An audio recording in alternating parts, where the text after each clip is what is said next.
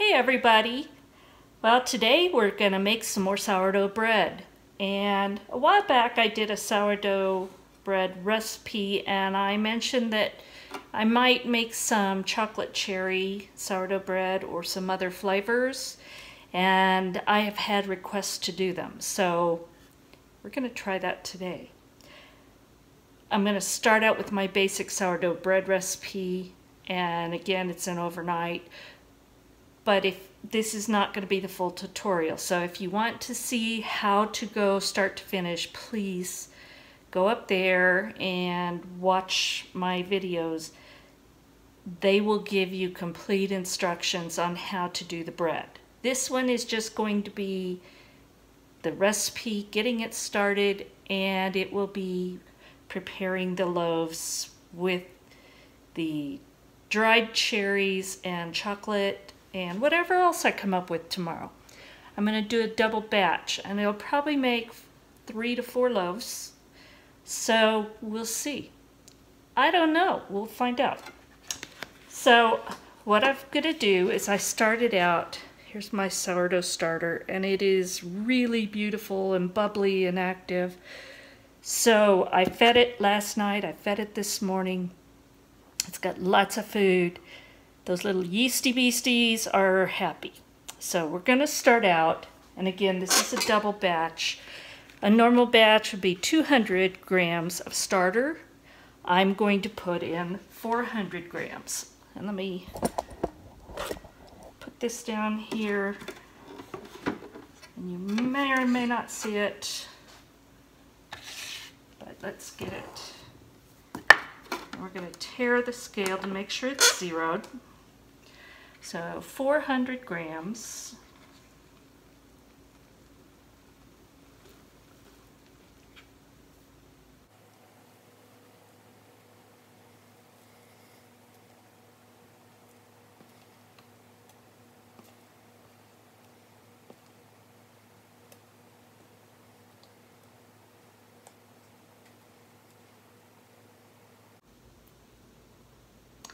$401.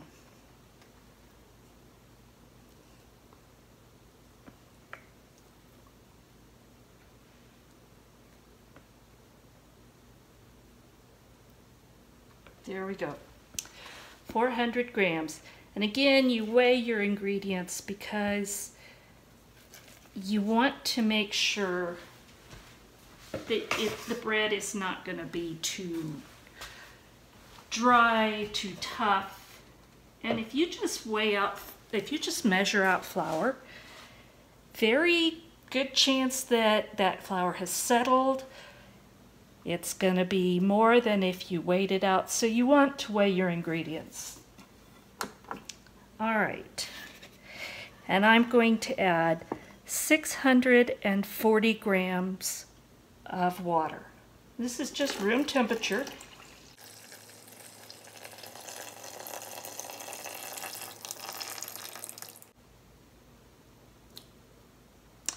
$640 grams of water. Now, normally I would not add sugar. You know what? I think I'm going to add my flour first. Let's do that. So we're going to add 500 grams of bread flour.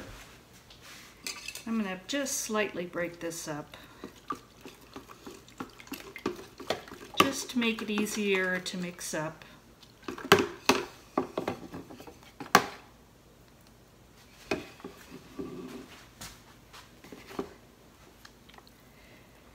And that's what it's looking like. You have little clumps in there, and that's okay. That's little colonies of yeasty beasties.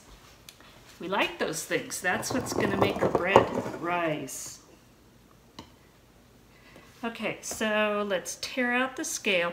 And I've got my whisk in there, and that's okay as long as I zero it after.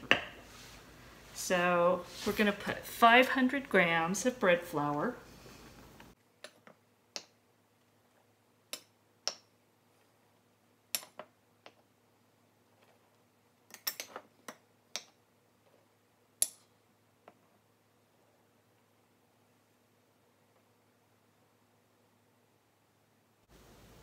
500 grams.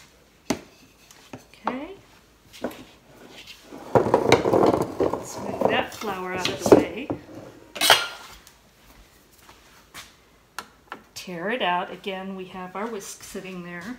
And we're going to put 500 grams of all-purpose flour. And again, I use the unbleached. It's non-GMO. Stuff that they spray on wheat and grind into it doesn't belong in my bread.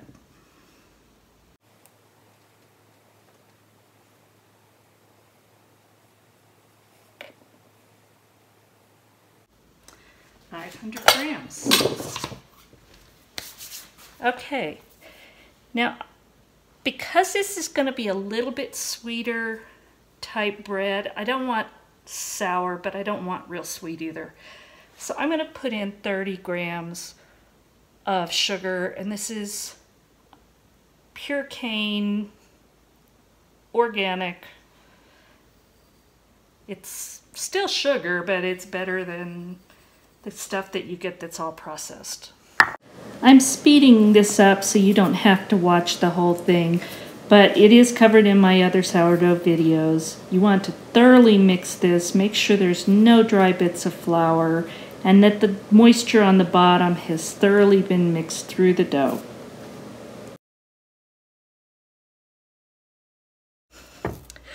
Now I'm gonna spread it out. I'm gonna cover it up and let it sit for 2 hours. All right, so I'm just gonna sprinkle over the top 22 grams of sea salt. As evenly as you can, but you know what, it's not perfect. I'm gonna get my hands wet because I'm gonna be handling the dough, and I've wet my scraper, and I love these plastic bench scrapers just for this reason, because they really help. Again, speeding this way up, but this part is taking the place of kneading the dough, and we're letting time do all the work. We're going to basically lift and stretch the dough and then fold it and then turn it, and once each direction, so 4 times, and that's really all you have to do. Once you've done that, you want to turn the dough over and flatten it out. Normally it's not this difficult to turn the dough over, but because I made this double batch, it just was not cooperating. But it doesn't have to be perfect. You're just trying to equalize the temperature and give it a chance to rise even. Tonight, I am gonna stretch and fold this 4 more times. I want to wait 30 minutes and stretch and fold and do that 4 more times.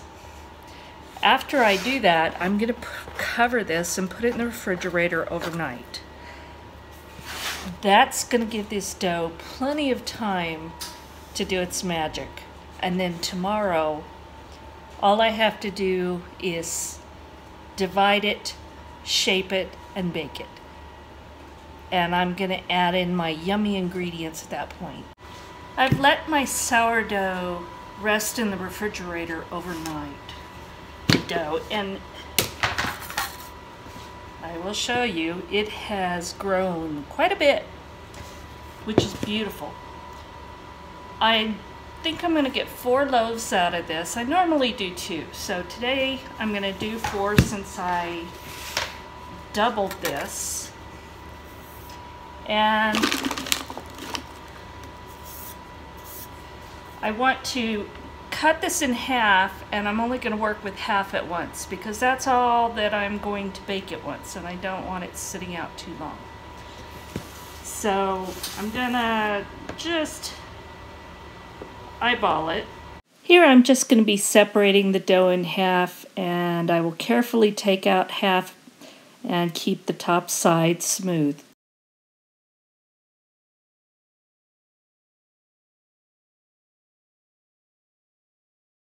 You have a pretty side of your dough, and then you have the rough side. So right now, this is the rough side of it. And boy, this is just full of bubbles. It's wonderful. Let me put this back in the refrigerator. Okay. Just a little more rice flour under it. And let me see. That big old bubble there, we're gonna pop it.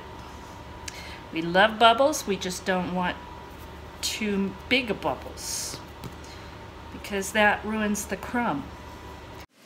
Here I'm just going to separate this into 2 loaves, and they don't have to be perfect. It's just roughly half of this, so it would be 1/4 of the dough.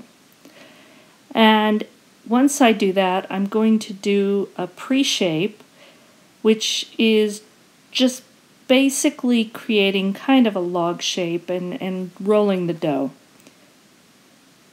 Once you've shaped the logs, you're going to set them aside, covered with a plastic bag, and let it rest for 20 minutes, and then you'll come back and shape them. Alright, time to shape these loaves and get them ready for their rise. I'm going to speed through this again, but the shaping starts out, you take the loaf that's been resting and you stretch it out into a rectangle. Then you'll be ready for finishing it up.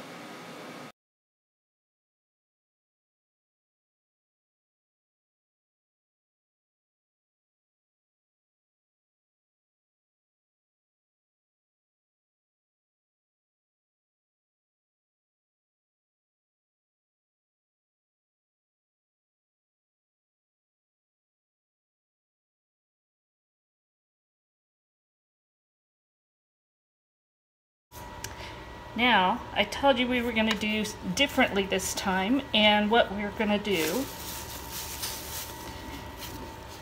is we are going to use dried cherries. These are sweet, you can use tart, whatever you can get, and some dark chocolate. This is 60% bittersweet chocolate. Mostly because I think it will hold up better to the sourdough. And all I'm going to do is put that on there. I've roughly chopped the cherries, only because they were large and I didn't want those big chunks. They're just small pieces. And I'm just going to kind of put it all over. And that was about half of one of these packages, and I got a few left. I think that was a little more than I need. And then I roughly chopped this bittersweet chocolate, and again, I'm just going to put it on there.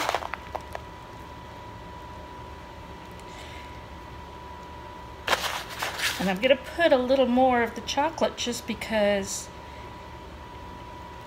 it's going to melt, so you want that flavor to go throughout. So that's what I'm going to do right here.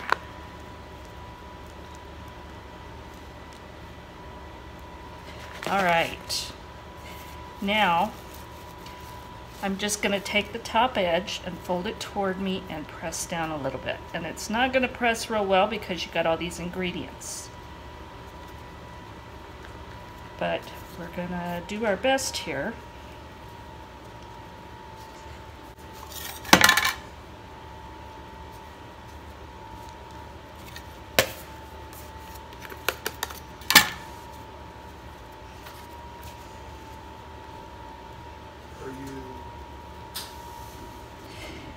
And then we're going to pinch the edge when we get to the end. We want to pinch it really well because we've got all those yummy ingredients inside. And we're going to kind of poke the ends in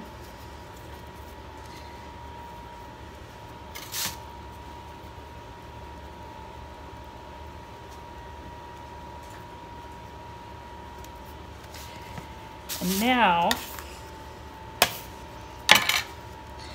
make sure you got that sealed well. I'm going to put just a tiny bit of the rice flour just because it's sticking a little more than I'd like. And we're just going to roll it just a little bit because we want to make this a little bit more, a little bit longer. And we're also mixing in those ingredients, which is pretty cool. All right, and you look for the top. Again, you've got a seam, and this is my seam. So I have already put some rice flour and a little bit of fine cornmeal on my couche. And I'm gonna put this in there upside down, seam up. And we're gonna cover it up. And then we'll do the next one. Okay, I've already got the other one kind of patted out. Now what we're gonna do is I have taken, in this case I use freeze-dried cranberries, only because I thought I had dried ones and cran raisins. I didn't have them. But I did have the freeze-dried cranberries from Thrive Life. So I used what I had. So what I've done is I roughly chopped those just to break them up a little bit. And I added the zest of one orange, the juice of one orange, and just a tiny bit of water, maybe a teaspoon at the most. I didn't want them really wet, I just wanted them moist. So now all I'm gonna do is spread that over the top. Now if I were making this well in advance, I don't know that I would use something this moist. But because it's only going to be rising for maybe an hour, I'm fine with this. And I don't want all the juice in there necessarily. I just want the cranberries and the zest. And I'm just going to kind of smash it in just a little. And I used about half a cup of the freeze-dried cranberries. Again, you could use probably the same amount of the dried cranberries. And I just let it sit in there for a little while because I wanted all of that flavor from the orange juice and the orange zest to get inside those cranberries. And I'm making this up so I can do what I want, right? All right, and I like that idea, but then I thought I wanted to add something else to it. So I have crystallized ginger, and I love ginger, and I especially love candied or crystallized ginger. And again, I gave it a rough chop. These were big pieces like this. Pretty good sized chunks, so I just chopped it up roughly. And I'm just gonna put a little bit on there, maybe a tablespoon, because it is strong. But I think that that ginger bite is gonna be so good with the cranberry and orange. And just kind of spread it out best you can because you don't want it all in one place.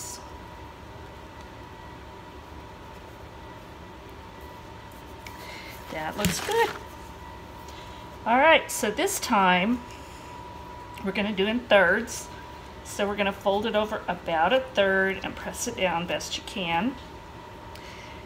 And normally I would turn this around, but I'm not sure how well it's going to work. So let me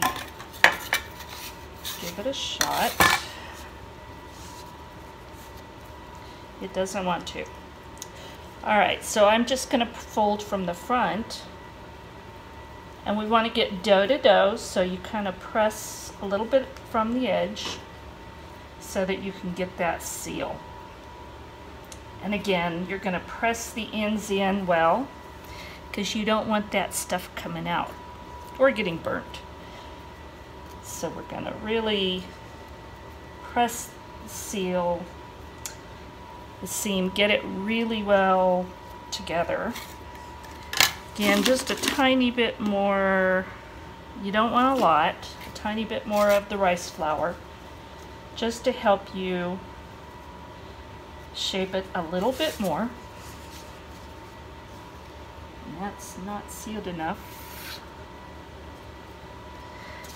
And we're just gonna lightly roll it just so we can get it shaped.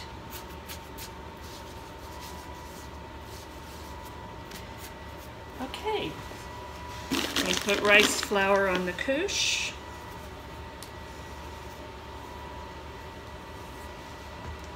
A little bit more.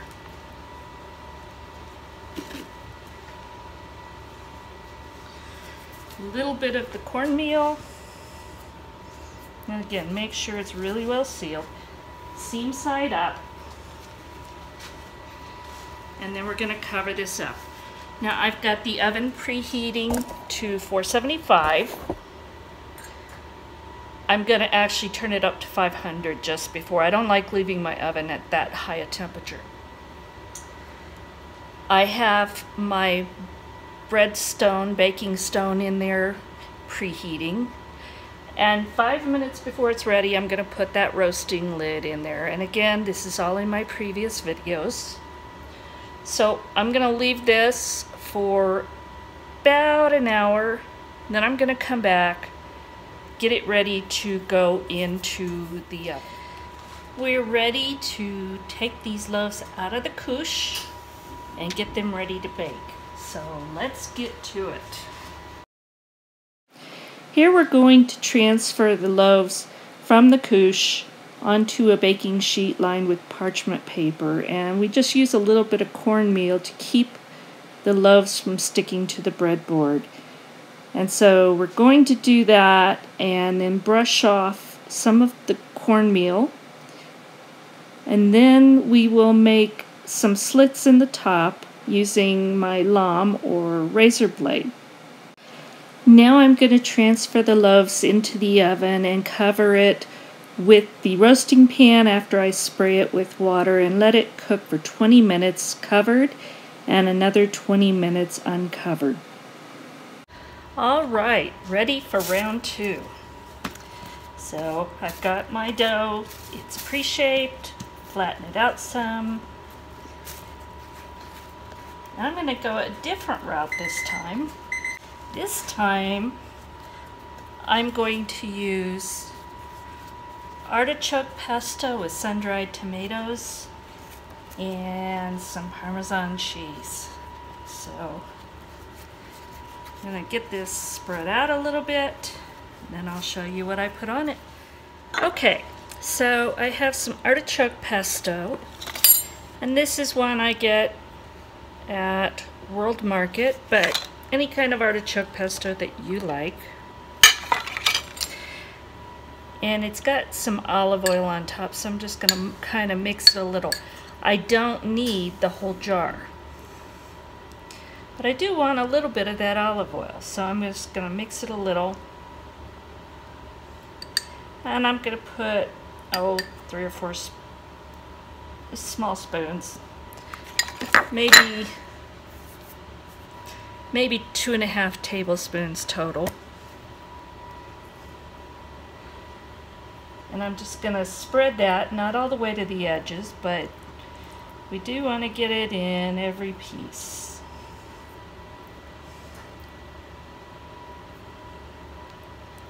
Okay.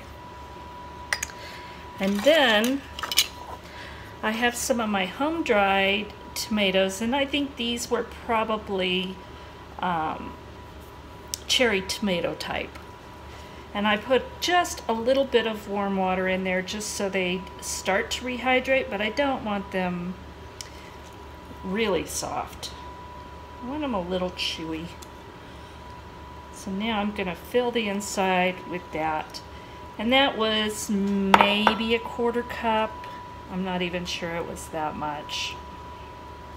And just kind of spread them across. And I'm not using the liquid. I'm just gonna use the actual tomatoes.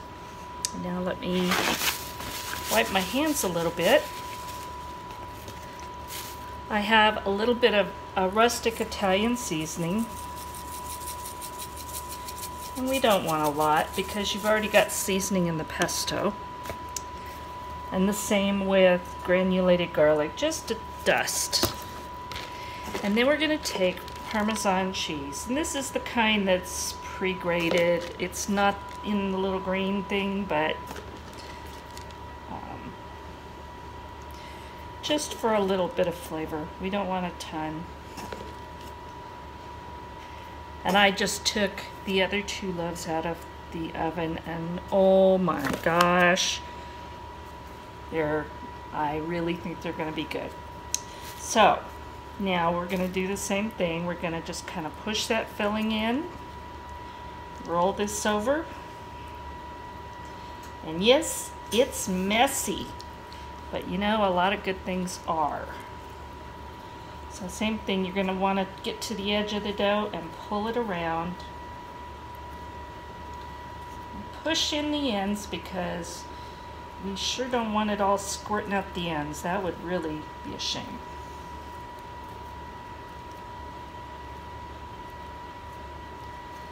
So, getting it all over me, and it makes it tough to get this sealed. Probably use a little bit less of that pesto, but you know what? It's going to taste good.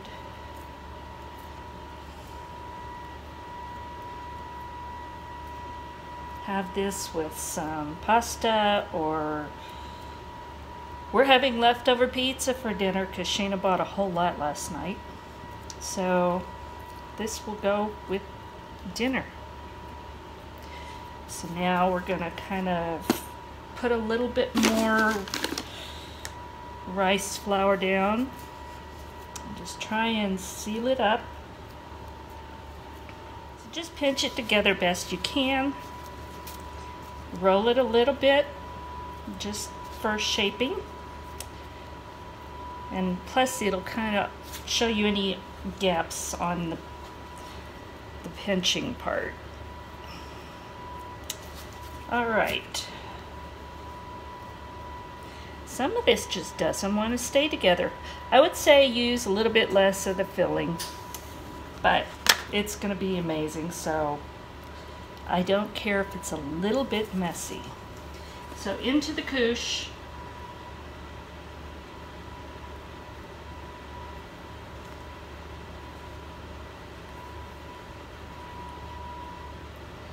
We're going to cover that up and get ready for the next one. And then for the last loaf, I'm just going to make it a regular loaf, so I'm not going to show you all that. But I will show you when I put these in, and I'll show you what they all look like when they're done.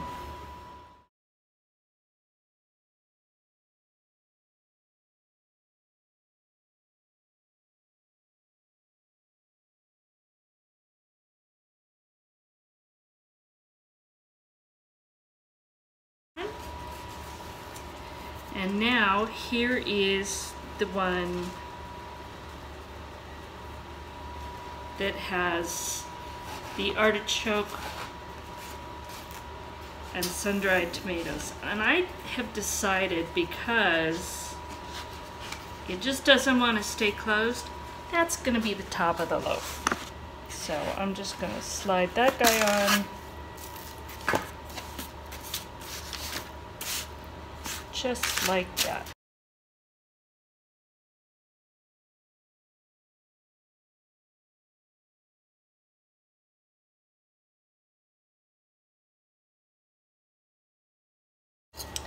All right, this one I'm not even going to bother splitting because it already has splits. So I am just going to go, just right down the middle. There we go. All right, I'm gonna put these in the oven, and again, 20 minutes covered. I'm gonna spray them with water, cover them with the roasting pan, which I've been preheating. And then I'm gonna take the roasting pan off and let it cook for another probably 20 minutes, and that's almost always perfectly done. So let me get these in the oven. When I'm all done, I'll show you how they all turned out. All right, they're all done. And this is the artichoke pesto with tomato and Parmesan. This is cranberry orange with candied ginger. And this is cranberries, I'm sorry, not cranberries, cherries and chocolate. So now we're gonna taste it. And I have tasters back here that don't want to be on camera, so we'll keep them off camera while they try it. So here's... Can't be on camera for national security reasons. There you go. This is the artichoke pesto with the dried tomatoes and Parmesan. So we're gonna cut a little piece for each. That one's just out of the oven. But the outside's nice and crispy and the crumb is nice and moist.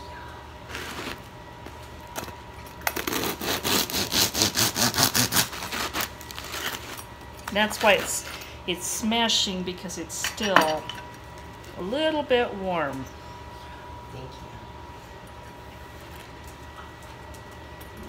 Brian's giving me a thumbs up. He's not saying anything. Oh wow. Shayna says, oh wow. That is really good. Mm-hmm. I know what I'm having for dinner. That one's good. That's a success. So, yum.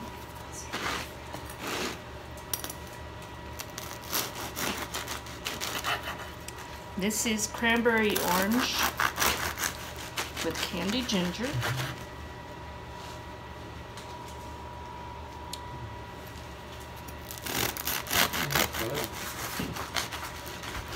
And the dogs are trying to get in on the whole process. It looks good. So, pretty crumb. Olive's got a nose up. Of course you're going to give them a little piece. You always do. Oh my gosh. Mmm. Mm-hmm. Oh, that is really good. Oh, that is really, really good. You know what I'm having for dessert? Mm-hmm. Well, Brian's having dinner and dessert right here. Mm-hmm. Mmm. Good. Okay. This is cherry with chocolate.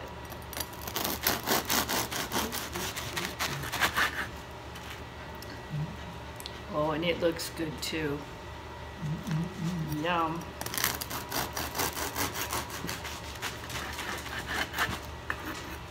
Oh, yeah. Oh, yes. Oh, look at that. The melted chocolate. Mm-hmm.